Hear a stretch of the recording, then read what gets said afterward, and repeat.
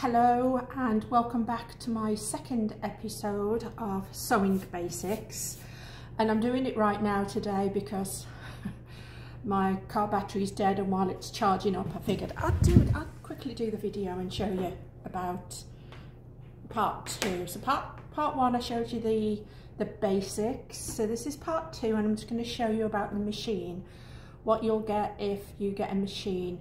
I will adjust it in a minute so you won't see my face because you really just want to see all about the machine, and I'll explain some bits and pieces. So when you unpack your machine, let me adjust this now. Okay, when you unpack your machine, you'll get the machine and you'll get a cord which one end gets plugged into the electrical socket in the wall. So make sure that wherever you set up your sewing machine, it gets plugged in to the main outlet, and then at the side of the machine you'll have some little buttons there. Let me get this down a bit better for you. Okay, you'll have some little buttons. This is the one that this end goes into. Okay, so you'll see it's got a circle and a square, and you'll plug that in. The next thing you get, and this is for people obviously who've never sewn before, you'll get some kind of a foot pedal. So this is the bit that goes on the floor, okay, that your foot goes on, and then you get the little thing there, and that goes into the side of your machine, and then you will have an on-off button. When it's on, especially with this type of machine, a light will show up. Okay, so I'm going to turn it off for now, and I'm going to pop this on the floor. This is the side of the machine, and this little circle here is what lifts the needle. Okay, so it will lift the needle from its starting position. Let's have a look a bit further up. Okay, so on the top of the machine, okay, don't let this worry you too much. Over here, this little bit sticking up here, and this bit, these are where your bobbin goes. And I've already spoke to you and said that with any sewing project, you have to have a bobbin that goes in the machine, and this is the bobbin, okay, and then you'll have this at the top, so the two meet, and that's how you get your sewing. And this one has a little bit of stuff left on it, so this is where your bobbin would go if you were going to, I'll do that in the next video, we'll actually spool a bobbin, but it goes on the top of this little bit and you push it down. Okay, so that's where it goes.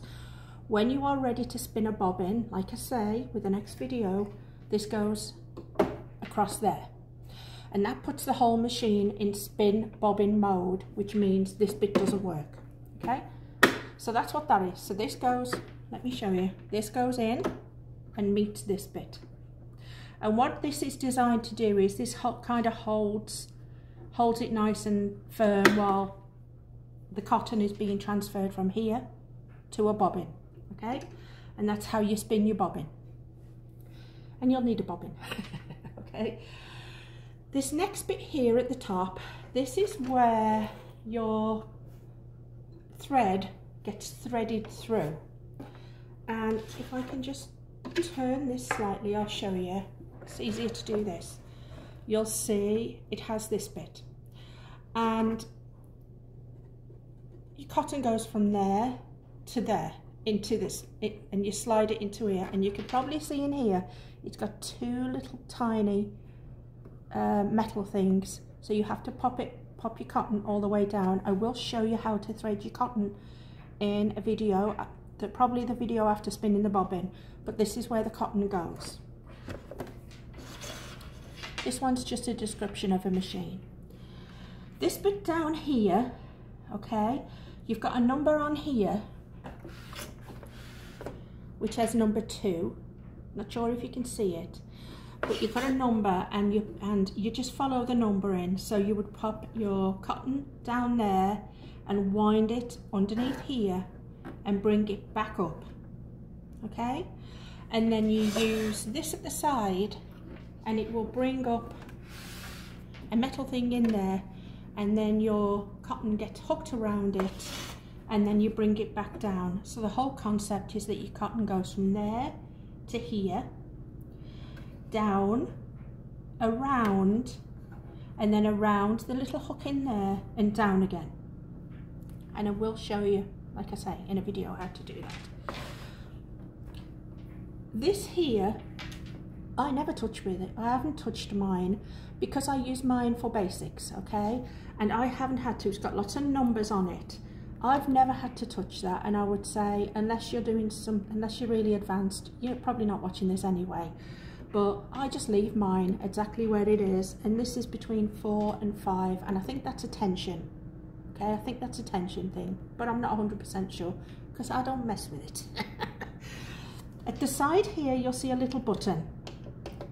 And what the little button does is when you are starting to sew, it just starts and goes all the way down, and you have an open, obviously it's open. This just reverses the needle up just for 1 or 2, just to sort of seal it off. And I will be showing you how to use that as well. It's very easy. Coming a bit further down, let's see if we can get a little bit more closer for you. I apologise for this. If I turn it on, you might have a better. Okay, this is where it looks a bit, yeah, I don't need to see me. This is where it might look a little bit confusing. You've got all these contraptions in here. Okay, so you've got a needle that's going all the way down, and then you've got what's called a foot. Okay, but before you get to that, when the cotton comes down, there's a little tiny hook just under here.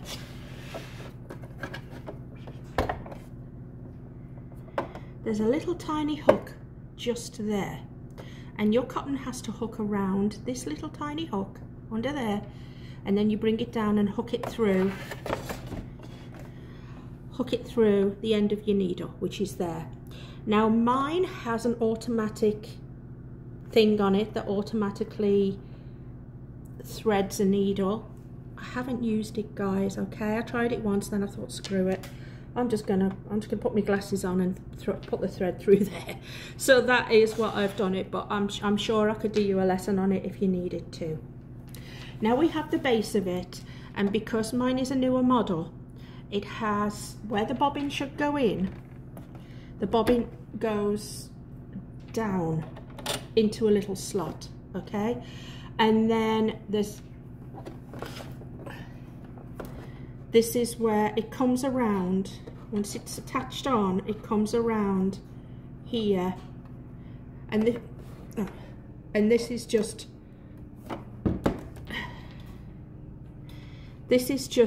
to cut it off. You won't have this on all the machines, and you don't need to use it. This is just a nice little additional extra. Down here you've got 1 inch and different things. I don't really use that either, if I'm completely honest.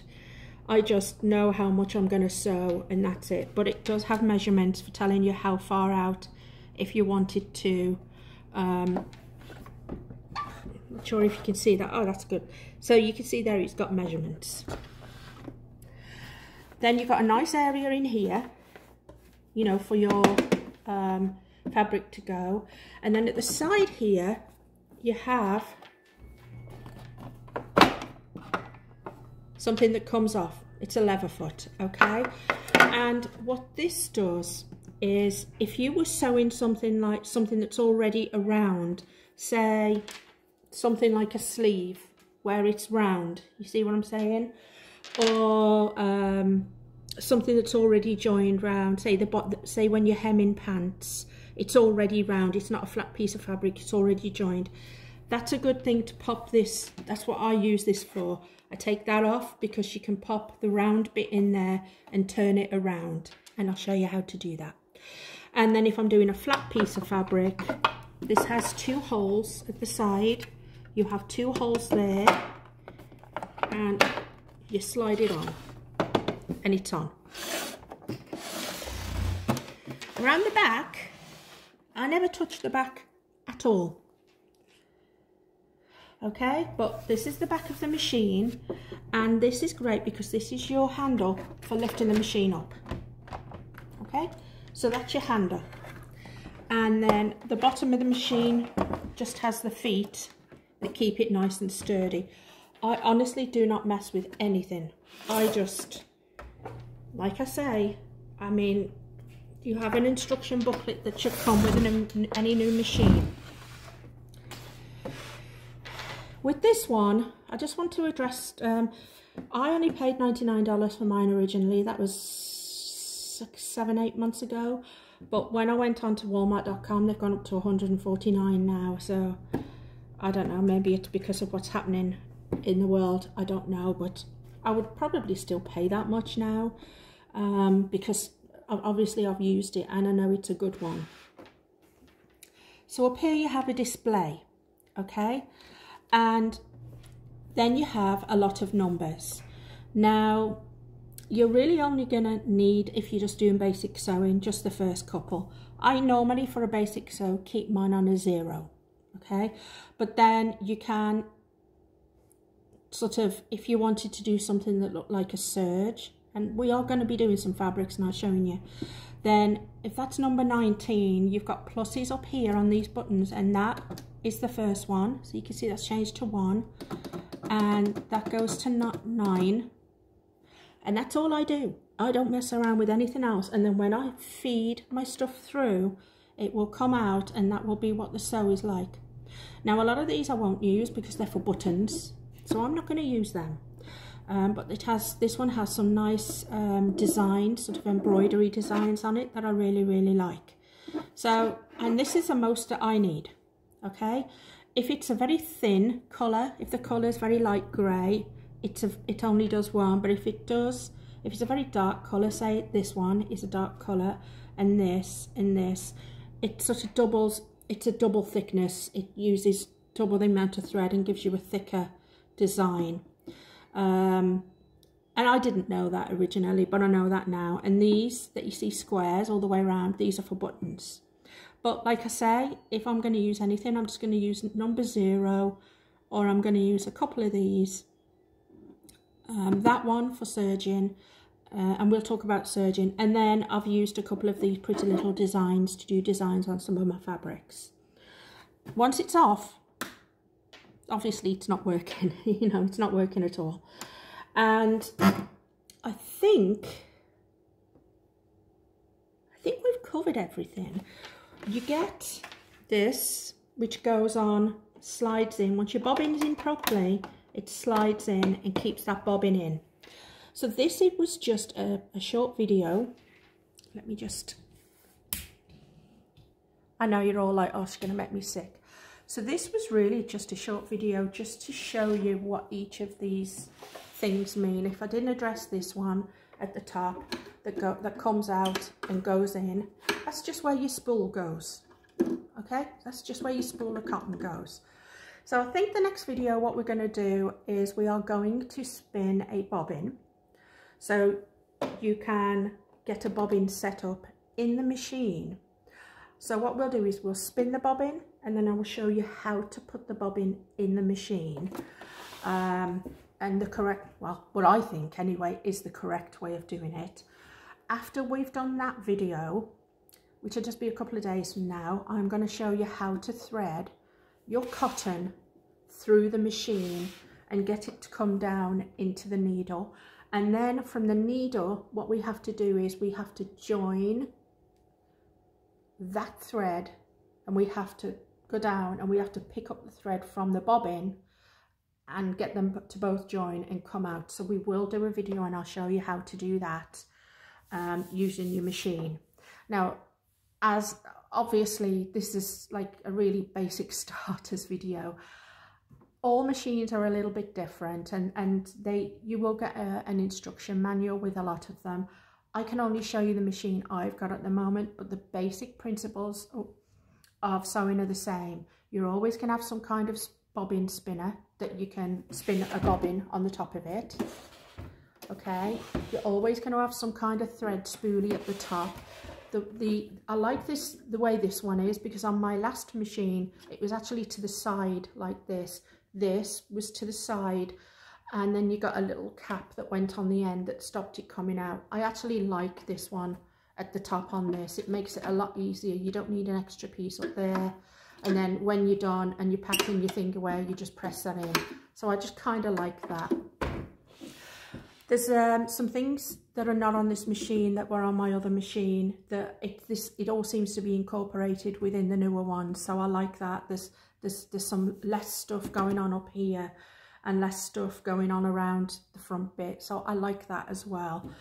And I think I'll keep that nice, and I think we're at like up to 15-16 minutes. So that is the basics of your machine. You'll get a manual that you can have, but once you unpack it from the box, you're going to get the pieces, and this was just showing you what they are and more or less how to plug them in.